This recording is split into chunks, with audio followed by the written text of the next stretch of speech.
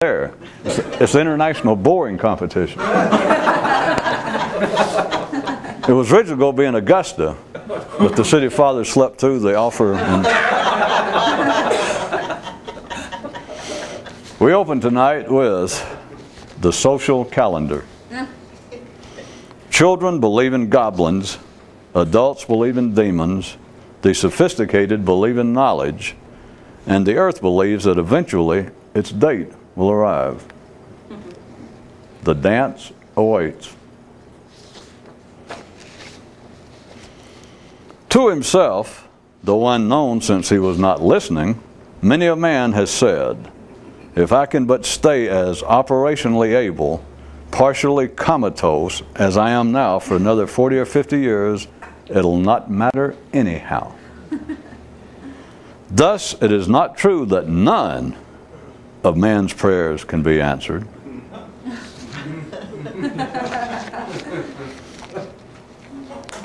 As regards a certain matter, one man says that now only one thing causes him any mental shame: catching himself thinking about anything that anybody else thinks about. Man is the only creature who has a certain function that is not only useful, as all functions naturally are, but one whose operations are quite often also irrelevant, even though it continues to run as though otherwise. While everyone's aware of the function, they are not of this peculiarity, in that all the knowledge they normally have of it comes from its monitoring of itself. There was once a race of creatures who, in their efforts to go from point A to point B, were hindered by the fact that their only means of transportation was point A, whose native attitude was either that there was no way to point B, or if there was, you couldn't get there from where they were. An at least semi-interesting conundrum, wouldn't you say?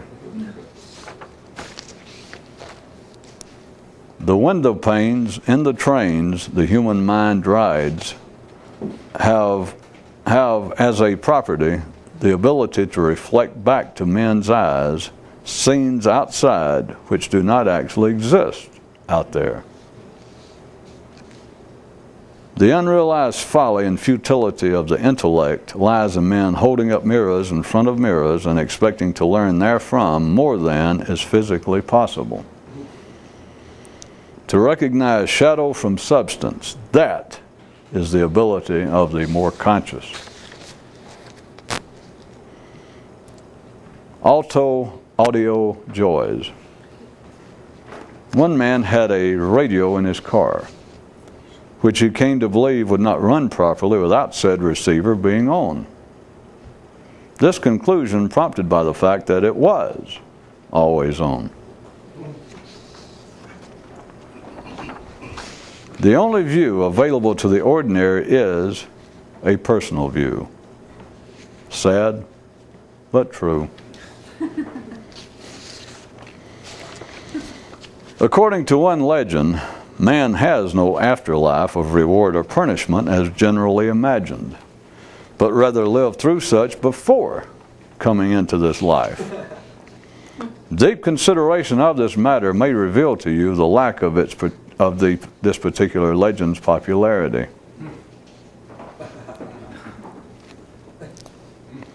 A viewer writes, "It's been several weeks or more since you last said that until a person realizes that life itself is alive, nothing makes sense. And I miss it. Would you please say it again, Sam, just for me?" Okay, but don't call me Sam. Even though lungs and air are two separate entities, until you see that the former do not operationally exist without the latter, you will never be satisfied with the sight of a similar situation between routine consciousness and its total dependency on thought. There was once a planet not far from our galaxy, which was completely taken over by the Anti-Totalist Society. Probably a lesson in there for us all. An elder mystic told a young apprentice, if you ever get the urge to start a new religion or mystical activity and want it to be popular, the main thing is to be vague, very vague, which will not be a problem, since if you have the urge to start such an activity, you'll still be pretty much in the dark about what this is all about anyway. Then, the thing you've got to watch out for is if later you begin to wake up to reality yourself and thus understand what this has actually always been about, you can't suddenly then start telling people what you know. No. You've got to remain vague. Never forget, my boy, stay vague if you want to succeed. And to think that there are still those who imagine the mystical to be devoid of humor. Ha ha. There was once a planet of machines, and one particular type had the unique ability to run at the normal level, like all the others, or operate in a way that intensified its operations. But as with all mechanical devices, it was difficult for them to comprehend anything about themselves and thus make use of this additional, unprogrammed possibility. A correspondent writes, I believe I know where men get off track regarding thought.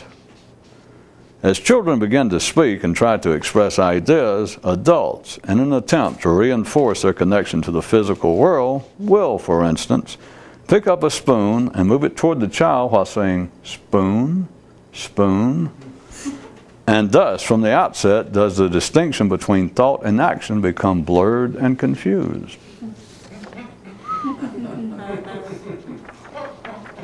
That one, my friends and news lovers, almost did not make the cult cut. It asked too much of a signing bonus. On one world once lived a race of creatures who were each born wearing glasses.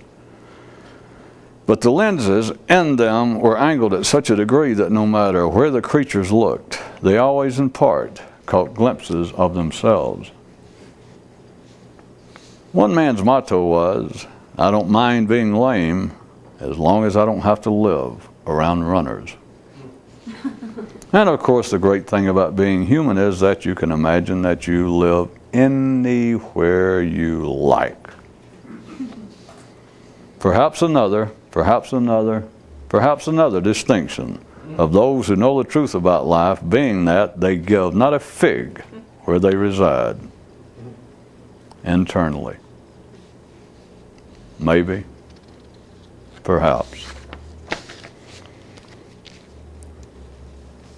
If to those living at ground zero all news is bad news, then how much different can the news be to the few not so residing? How different? How different? Well, this different.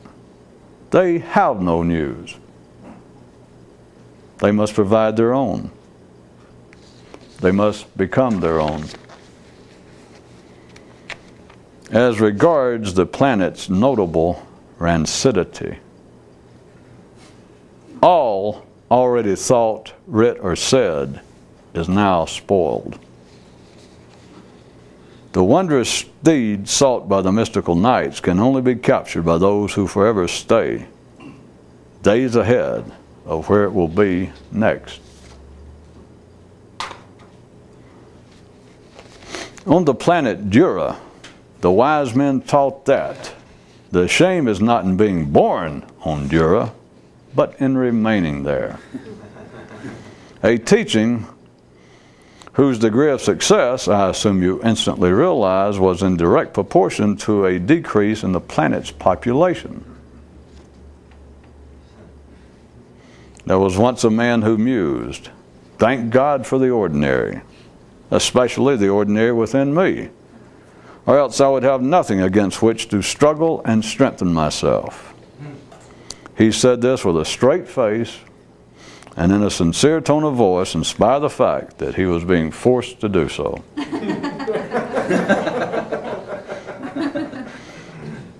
There periodically appears a man here and there who can say the same as he above, and yet not mean it quite as insincerely as the former. At some time, everybody can use some help physically.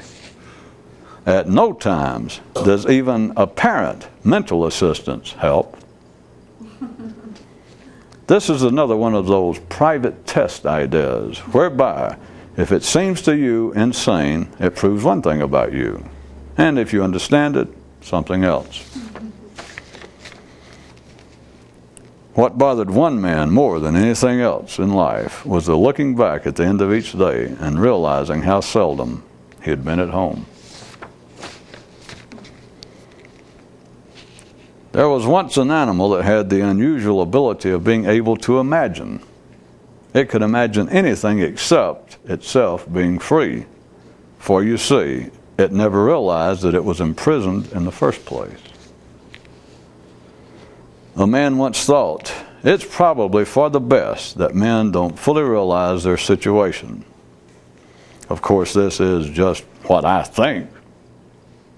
And we all know how what you think will lie to you. And a viewer suggests, it's probably for the best that men don't actually think the kinds of things you make up that they do in your little stories. Yeah, probably. One man had a brain that was half active and half catatonic.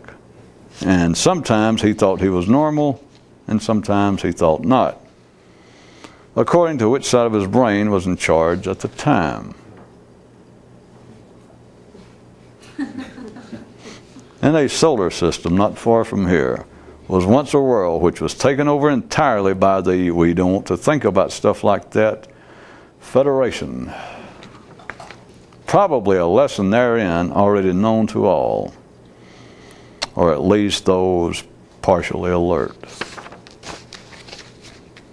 A man once mused, if we could get men to take the injunction against incest as strongly regarding mental activity as they do regarding physical, me suspects the intellectual landscape would change dramatically. And there was once a planet on which it was not necessary to periodically kill all the artists. This problem was automatically taken care of by the fact that one day constantly followed another. Where predictability reigns, there will be no mystics found. The futility of censuring men's normal state of consciousness is not comparable to beating a dead horse, but rather of flogging a steed that was stillborn to begin with. After a one certain thing is said, there's little left to profitably be so. There was once a man who waited for a certain special ship to come in. He stood on the beach and looked out to sea until his eyes became fixed thereon. And this condition, as right as it seemed to one looking for something, in fact resulted in a deadly decrease in his ability to see. A sailor's lament. Oh, the ocean giveth, and the ocean taketh away, but what it primarily does is mesmerize with its incessant waves. Back and forth, up and down, to and fro. Oh, and here's the latest scores. It's still nothing to nothing in favor of you know who. Now back to the news. Only thought can spit into the wind and then complain about the outcome. Not men, as is commonly held. One sign of routine awareness is the inability to correctly place the blame. The sure sign thereof being the inclination to assign any. Lions never stumble, not because of some special physical grace, but due to lack of thought. You might note that when they asked Socrates to kill himself, they didn't ask him to swallow poison, but rather his ideas. And now for a short reading from that book, The Vacidity of Human Experience, of Human Existence. There was once a group who referred to the enlightened as those who've become unglued. And based on this term's present use and connotation, I guess it's understandable why it has not come back in favor. But since it's just us, unglued, unglued, unglued. Now there, don't we all feel better? Since we all know what it's really talking about. As regards certain matters, privacy and secrecy can be a bonus. In fact, a minimally required bonus. There was once a land in which the king was forced to ban all public displays of hypnotism as a form of entertainment when it was realized that those being hypnotized were routinely merging with the hypnotist.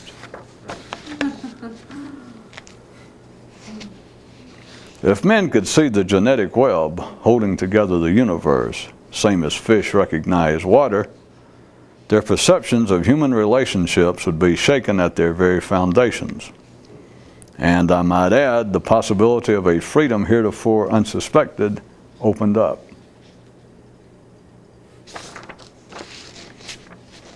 The science of sound relative to source and dispersion. Putting a speaker in front of a microphone will either result in feedback, or if we're actually talking about something else here, ordinary thought. There was once a boy who had a pet. At least in the beginning he thought that he had the pet. Though he came to eventually revise his view of the relationship.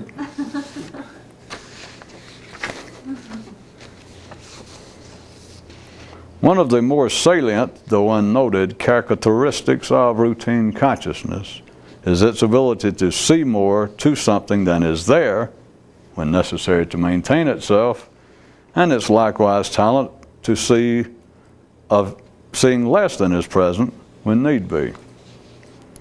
Thus does the ordinary mind deal in words, metaphors, and symbols, while the neural activity of the few resembles an electrical storm over a freshly swept clean plain.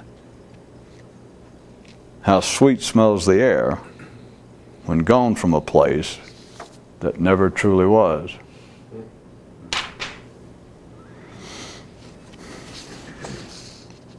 And lastly, this item, one man's latest pondering. Well, if no one knows anything, then the only ones who do are those who know this.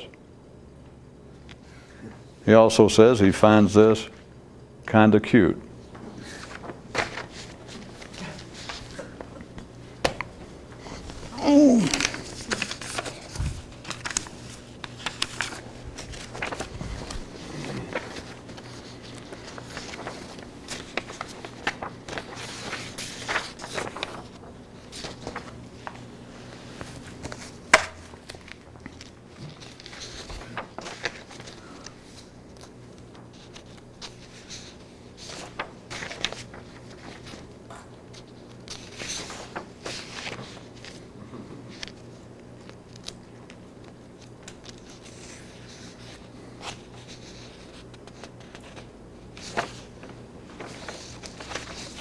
Be right with you.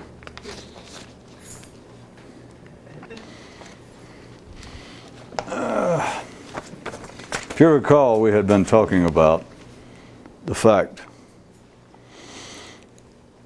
that if you cannot, in a non-physical manner, separate yourself from life, non-physical, which I understand makes almost no sense to ordinary people. And what the hell does it mean?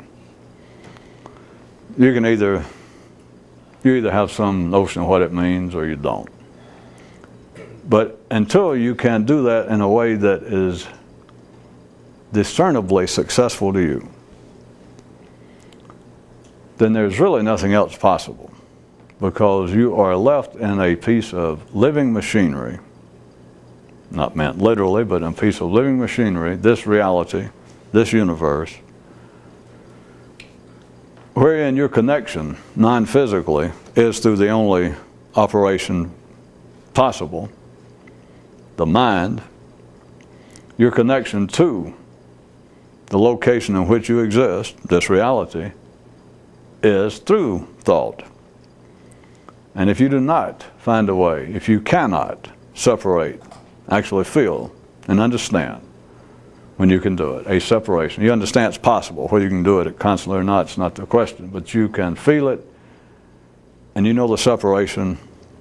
And even if I didn't try to equate it with a so-called absolute state of enlightenment, enough of you have had moments or more of it that you understand that it is not just a theoretical something that I've made up a term or I'm describing as being able to separate yourself from life.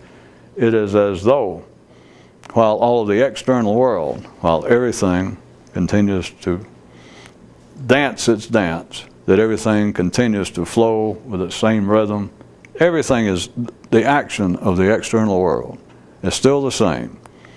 But suddenly, for the first time in one's life, your internal world does not match the activity of the external.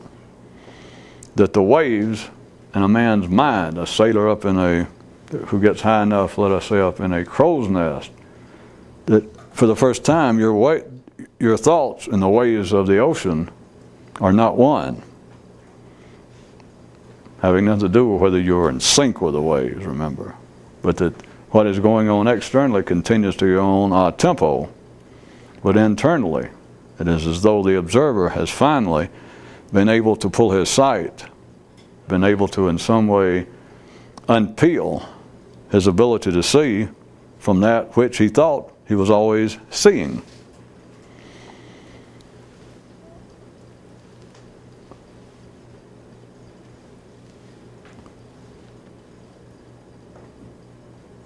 Without this ability, without being able to experience this, you cannot mentally ever understand anything about life. You can play with theories, you can play with ideas, and it's none of my concern, but they never come to any conclusion. They can answer nothing until there is a distinction between your consciousness and what's going on in life. You are not from a real view. You are not actually conscious. That's why I continue to use terms like collective consciousness or the collective mind of man, because de facto there is no difference between what an ordinary man thinks and the world. And by the world I mean it in the widest possible use of the term. It's not a theory, and it's at the heart of all of this. And some people either see it or they don't. And you cannot be talked into it or tricked into it, and there's no way I can mentally palaver forever, or palaver to such a point that you become overcome with palaver and go, my God, now I see it. And that is that a man can be standing right there talking to you or to anyone, to the world, and be discussing. The scenario starts out that apparently he has the credentials, the background, even the physical charisma. There seems to be an aura of importance. And he begins to speak on matters considered weighty indeed by the populace, by ordinary people. Matters of his neighborhood or his group's political future, the impending ecological catastrophes, the fiscal dangers lurking about. But he starts, and you begin to listen, and it sounds as though, and you have always taken it to be, and everyone else takes it to be, the head wolf properly howling, giving warnings, speaking of matters of extreme importance. And once you can do what I'm discussing, once you are sufficiently experienced with having this separation take place, that there is life, then in a sense, I always hate to be this dualistically crude and dogmatic, but to make the point, let's assume there is like an invisible screen between you and the world out there. That here's you, consciousness, you the observer, you the thinker, and then is everything outside of you. Until you have the experience sufficient of knowing yourself, again, this does not exist and it's not quite so simplistic, but that you can now suddenly feel that your eyes are peeled away from this screen, that you have stepped back, that something has happened, and no longer is what's going on out there the controlling factor of your mind. And not that necessarily what's going on in front of you or what you are directly observing is by any means necessarily at any particular moment what you're thinking about. None of this makes, it just sounds like we talk in circles, I know, to an ordinary mind, but until you have it happen, there's not any better explanation or description of it, so I'll press on. But when you have it happen, suddenly what's going on out there, it does not change. It does not take on supernatural colors. It does not take on some kind of occult glow around it. It does not change because in some way you have now been blessed by the gods and they're going to change reality to suit you. It's the same damn thing that's been going on forever that everybody says they know. Well, yeah, I see it. Hell yeah, I can attack it. I can make fun of it just like you. Until it happens, you have no idea that you don't see what's going on in life. And that's about as foolish as any other statement because it doesn't make any sense. If somebody hears that in ordinary mind and says, well, you can't mean it literally. And I say, well, what if I do? And they go, well, you're crazy. And I say, well, what if I mean it metaphorically? And then they go, okay, but explain it. And you can't. What does it metaphorically mean if I don't mean it literally, which I do? But they even try to ease off and say, all right, take it metaphorically. And they go, all right, metaphorically, I have never seen life. I've never seen what's actually going on. They go, okay, that's interesting. I give up. What does it mean? And then I'm sorry I brought it up because I said, okay, it's metaphorical. And then I'm stuck again. Metaphorical for what? It's not metaphorical for anything. It's literal. But so you can't do that. You understand? So it's, remember that city big game hunter? I'm not sure anybody from last time that decided he was going to buy himself a carousel. But the only problem, it didn't work out because he couldn't ever determine exactly at what part of the beast he should aim and shoot.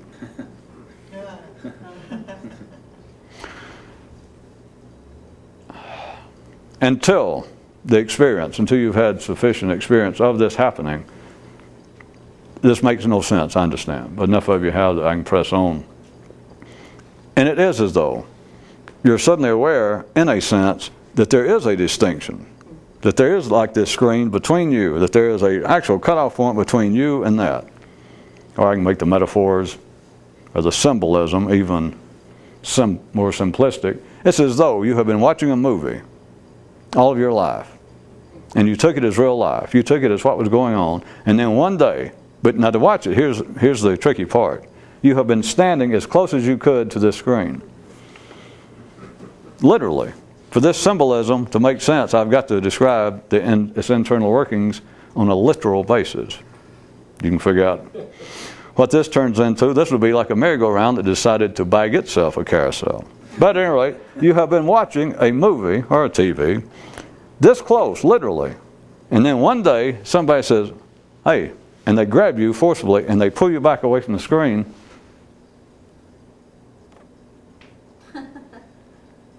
It's still what you were looking at, but the relationship, what else can I tell you, has changed considerably. And I'm not going to try to weave any more wondrous metaphors into this. It's that, in a sense, you're seeing the same thing. The movie has not changed, but you have watched it here all of your life. And I assume that you get some notion that if you had that kind of proximity, almost a physical adhesion, or at least a physical proximity to where you're touching, Even if I told you it was a movie, which people say such things as that. That's not an old idea of saying, well, all we are is living in an illusion. I mean, you had records of thousands of years ago of people speculating on that, or claiming we're living in a world of illusion, we're living in a dream, what we're seeing, what we think we're experiencing in our normal state is just Maya. It's just an illusion. It's not actually happening. It's not that simple, or if you like, it's even simpler than that. It's you're right here, and what they're unknowingly pointing at is what I'm trying to get you to consider, or what I'm discussing. It's not that it's an illusion. It's not that it's wrong. There's not really no criticism of it. If you're satisfied with it, so be it. And the majority of humans are wired up to have no possibility other than to be satisfied. That's why this is so infrequently talked about, and less so even understood. But there you are, and what you're watching, what you've always watched, is in no way an illusion. It's not a mistake. It's not a flaw in your consciousness, your awareness, your perception, the intelligence. The only thing that's different, and someone more conscious, someone in a different state, someone who knows a bit about the truth about life, is it's as though you have been pulled back away from it. It's the same movie going on, the same activity, same action going on. And again, I'm not going to carry this any further, just to state it to you. It's the same thing going on out there, the movie. But your relationship to it has now been altered. I'm not going to blow any more illusionary colored smoke in that balloon and to say, well, it's fantastic. The first thing is, when a person has a moment, the first thing that the Buddhas of the world do when they reach enlightenment is not exclamations of fantastic scenes and unbelievable otherworldly joy. That's what gets written down and remembered. The first thing that strikes a Buddha when he sees what's going on is its non-extraordinary nature, this part. It's not the man suddenly goes, oh, now I see it. This is not the world I've been watching. It was indeed Maya. It was an illusion. These are evil spirits, or these are puppets. These are not people. These are not actual activities. I didn't realize it until my eyes opened up in this mystical way, until I took on this supernatural ability. I now see these are not people. These are not trees. This is not my family. This is not my occupation. It's some kind of, like genies, spirits, goblins. It's supernatural forces behind the scene. No. That sounds like, that's what ordinary people would like to believe, or even imagine if there was some kind of thing about some supernatural state of enlightenment, is pow! My God, how extraordinary. Yeah. But first off, that's not what hits you. What hits you first off when you realize, uh-oh. I'll do it again. The first few times, or at least the first time, after a few seconds, a man normally, I hate to predict what will happen, but a man normally has a sensation of, oh, if this is not being enlightened, I'm not sure I'm up to the real thing. Or, conversely, if this is not knowing the secret, I'll take this. At any rate, after a few seconds, the first thing that strikes you is not scenes of some extraordinary, wondrous, or grotesque nature. It's the same damn scenes you've been watching all your life. And so the first thing that strikes one of the extraordinariness of the condition is how ordinary the basis of it is, that the same things, you're in the same life, the same friends, the same activities, the same wind, the same trees, same cars going by, and yet, how's this for you? Inspiring statement. And yet, it's not the same. Ooh, let me write that down. I know. I'm 4,000 or 5,000 years late with that one. In case you missed it, that little aside was that in the state, instead of seeing the cars go by, the people walk by, the clouds move, the wind blow, your stomach rumble, instead of that, now what you see is the cars go by, the people walk by, the wind blow, your stomach rumble. Except from a different position. Not floating overhead with astral body projections, not being held up by your little ears by God. You're still right there. The street, the whole movie, the activity is just about where it was, but it's as though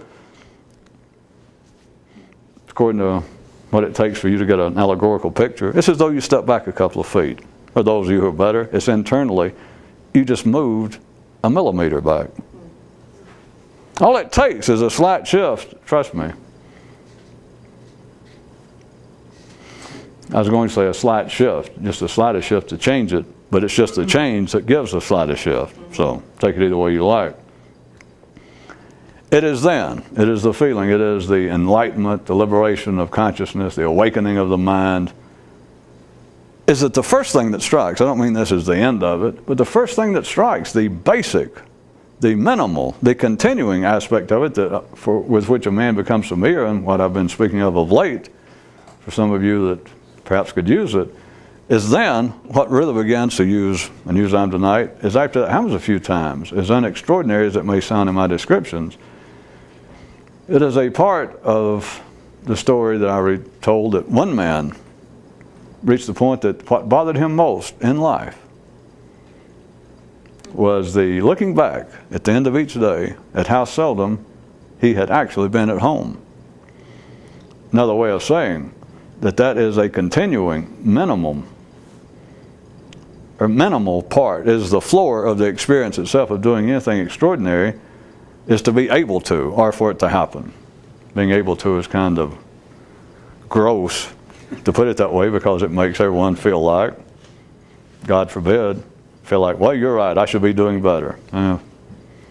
If it happens, it is the minimal floor of any understanding, and that is, put it crudely, that internally, the moments come about more often, that you do, in fact, you realize that as though you step back, and also inherent in this stepping back, or the shift in position, is that internally, the observer, consciousness, shuts up. It is consciousness without comment. That here it is, you're on the train, if you want it that way, riding along, and your face is right against the window. It always has been. It has to be. That's not a mistake. It's not a flaw in man. That is the way consciousness, that is the way the intellect, the high end of the nervous system and the brain gets ignited in man. You cannot start off standing back and looking. You cannot be in some way, I put it to you crude, which I have before, you cannot start out being awake or being enlightened. There is no such thing. That's a real childish hobby for people, which is not unknown. There's an aside right quick for people who believe themselves involved and would be mystical activities throughout the years, is then to get concerned, they just decide to have a child or find themselves with their female part being with child and become concerned about, well, here's our chance. I've devoted years of my life to trying to be a more awake, enlightened person, and I've surely picked up some knowledge and wisdom, so here it is. I'll at least give my child a head start, that which I never had, maybe no one ever had. Because then a man thinks back, Jesus and Buddha, all the stories, those guys didn't raise children. I will raise a child. I will withhold from it all the things that would disturb, distract, put to sleep, hypnotize, do ill to his little mind and consciousness. I will have enough wisdom to at least avoid some of them. Ah, yes. I assume all of you know, if you live in the same, I started to say neighborhood, the same city as such a person, get away from them. That child is going to make Dennis the Menace or Rosemary's Baby look like an innocuous little hamster. Back to the real point. That was metaphorical, literal, and symbolic, that little message there. All three in one at the same price. You cannot no one's intellect gets fired up until, in a sense, you get up against the window pane. To change metaphors back to riding a train, that being life. That you have a little child, or you are a child, and their parents holding the child on their knee, and the child can begin to speak, which is the first signs, whether people interpret it that or not, of the intellect firing up. That the child begins to actually speak. You begin to see him focus his eyes, if you don't get technical, but shortly after that, when he begins to focus enough that the adults around go, he's beginning to recognize me, or he's beginning to recognize objects, or when I walk up, he'll react the same way. He always smiles, or when he sees my husband, his father, whatever. But shortly after that, The real proof is why it is so astounding to people and such a joyful occasion, from one view, from the collective view, is the kid begins to speak. And that's what everybody remembers the first day he said mama.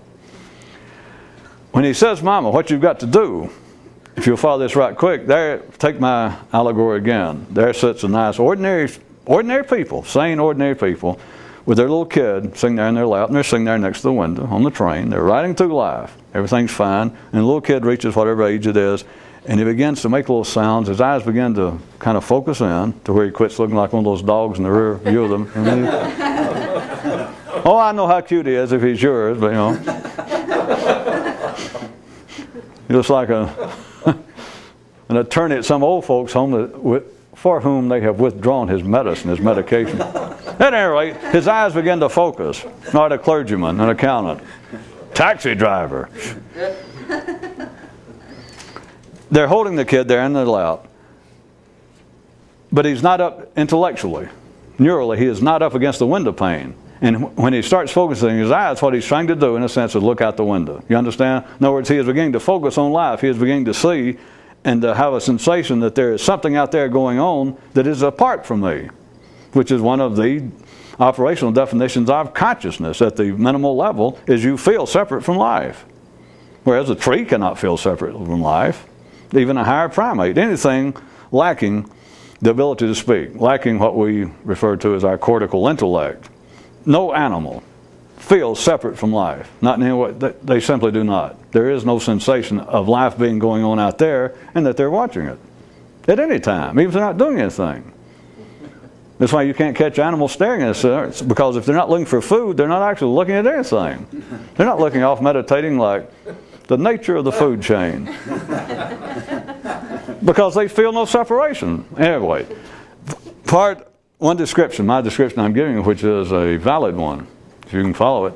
The child, all this happens simultaneously. Not one thing causes another, you understand. I'm not talking about cause and effect. I'm just describing to you how it takes place in a way that's not normally considered and never seen. But the child, as he begins to speak, and the intellect begins to actually fire up, and it becomes an operational, a continual operational part of him, what happens is, simultaneously, is then his face gets up against the window pane like everyone else.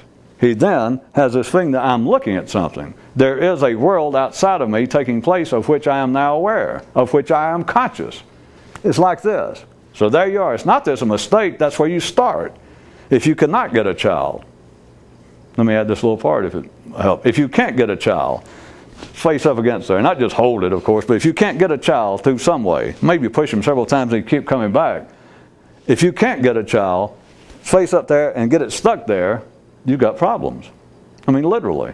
I'm changing from a metaphor to physical, but you actually you have a child with brain damage. You have a child whose wiring system is miswired. Really.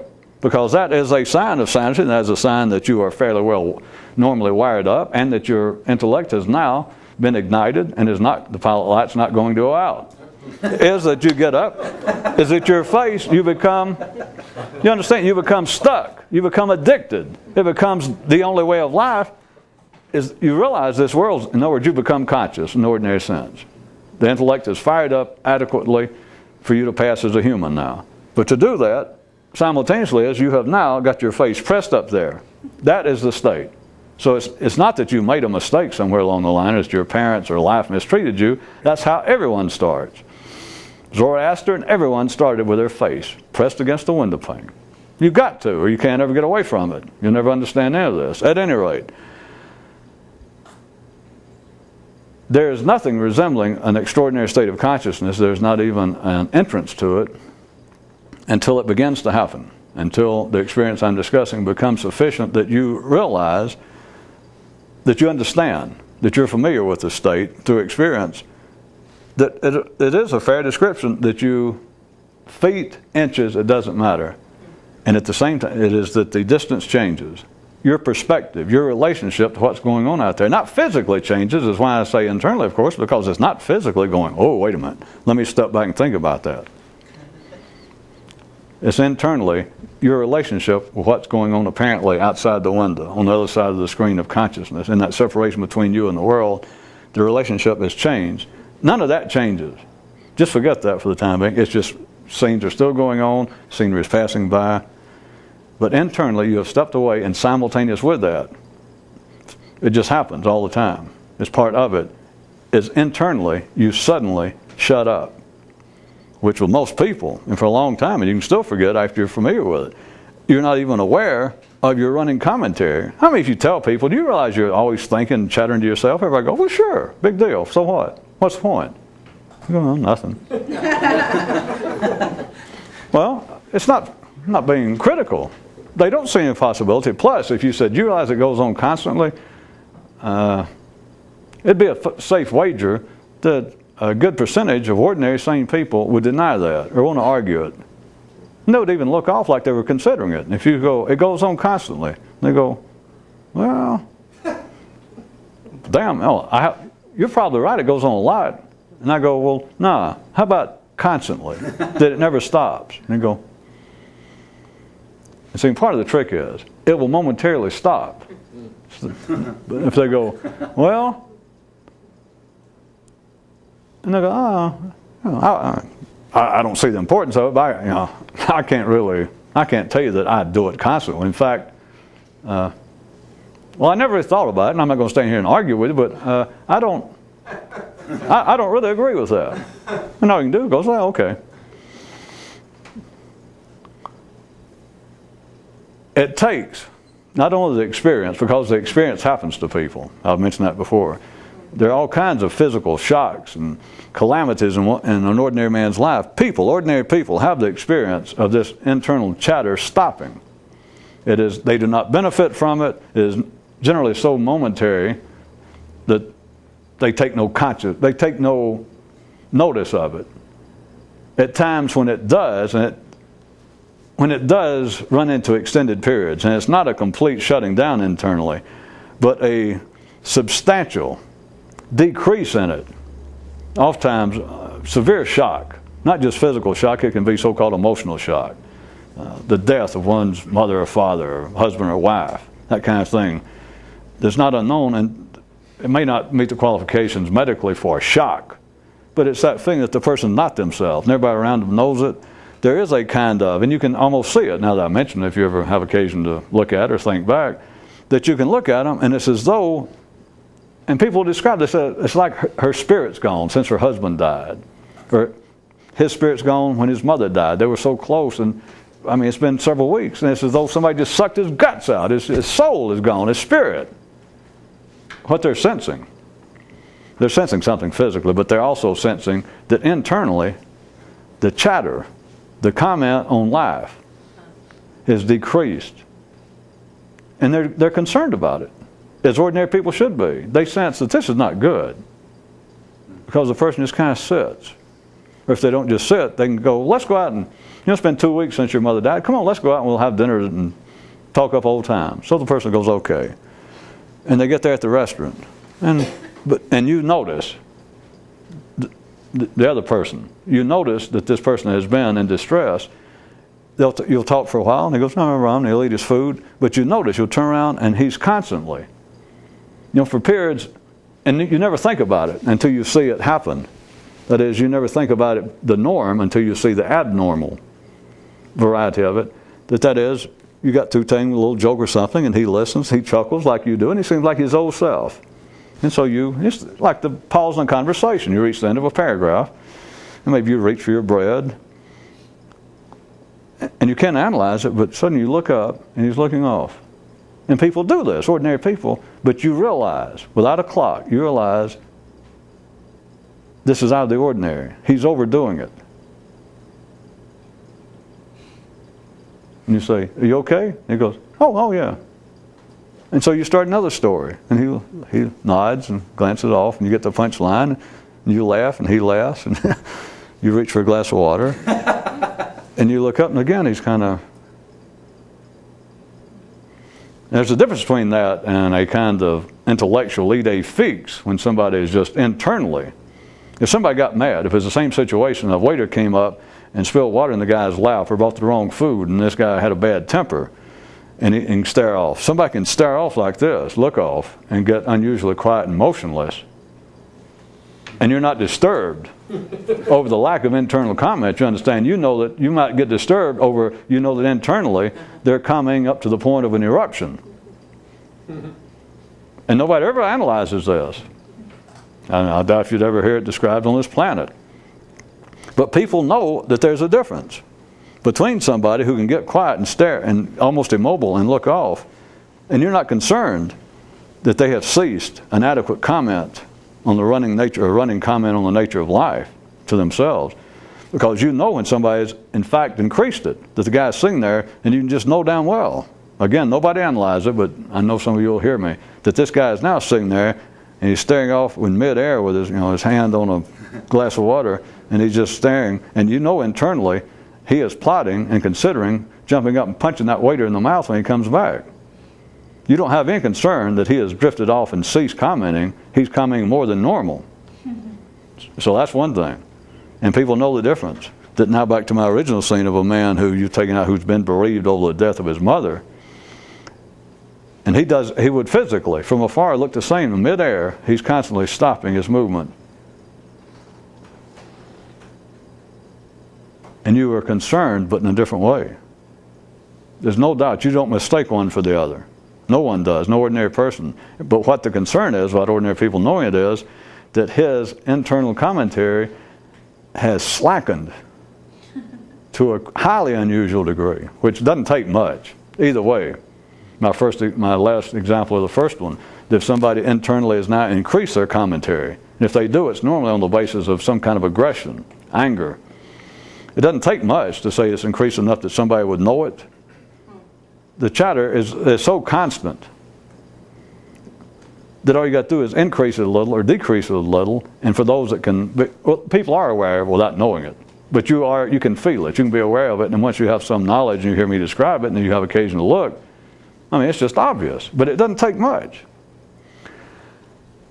So what I was saying, back to at least one point where we were, ordinary people have occasion, two main occasions, or two easy way to describe it, is that they throughout life momentarily have very fleeting occurrences where the mind almost stops. And as I said, if you talk to them about the mind always chattering and commenting, and a person really listens, they can have an experience right then. It wouldn't do to tell them beforehand. But as I was doing it, most of you realized when I said, if you mentioned to a guy, if you said, did you realize that your mind is commenting and running constantly? And they go, constantly? And I go, without exception, never stops. And they go,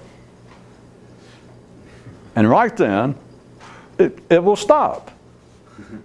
And I hate to say, momentarily, let's let it go at that. Momentarily, it will stop enough for them to rationally, from their view, enough for them to properly go,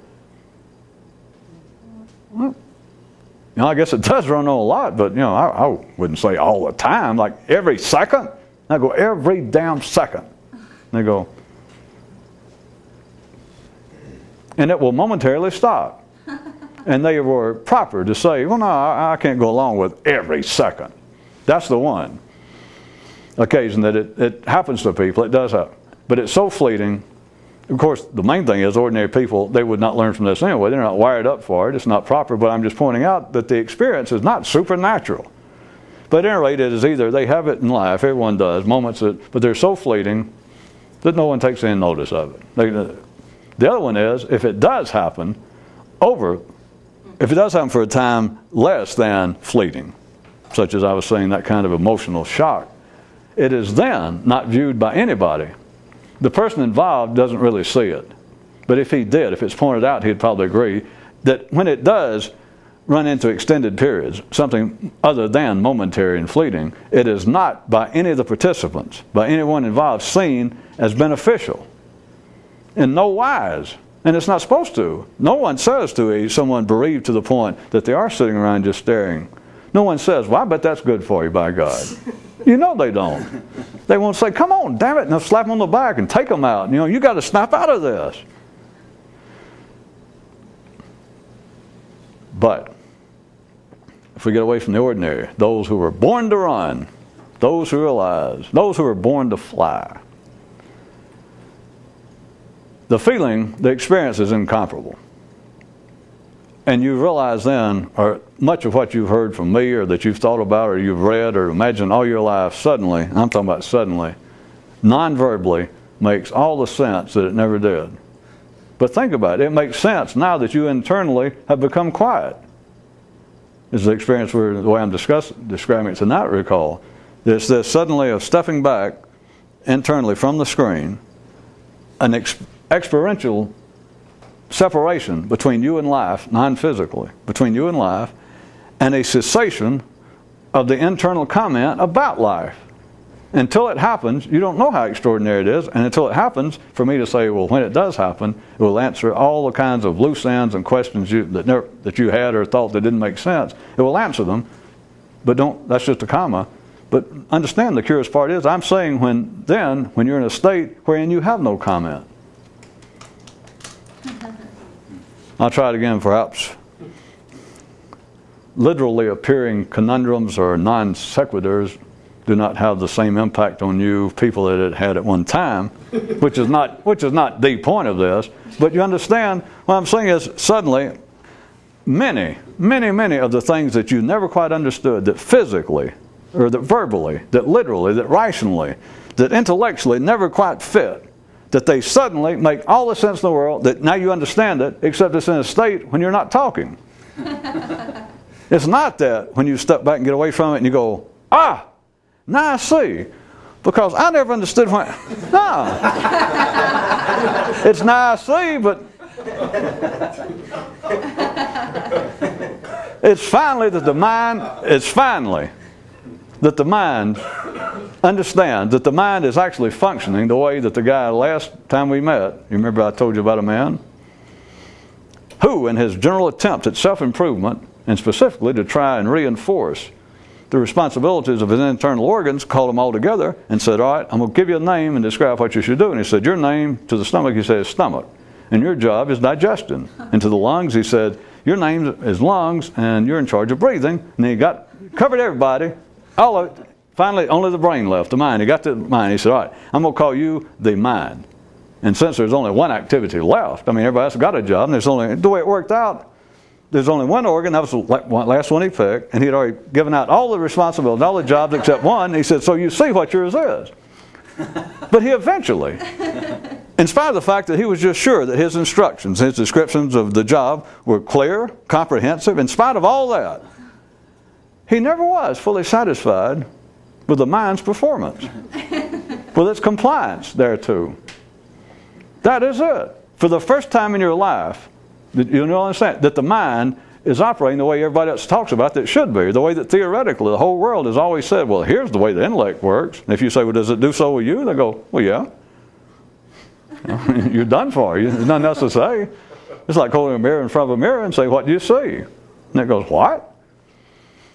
For the first time, the mind, or if you like it this way, even the language, which is the tool of the mind, for the first time in your life you understand, well, that's it. This is what's been missing. For the first time, you son of a gun, you're operating correctly. But for the first time, from one view, what's happened is it's shut up. That was the kind of mystical humor, the very limited humor for the few.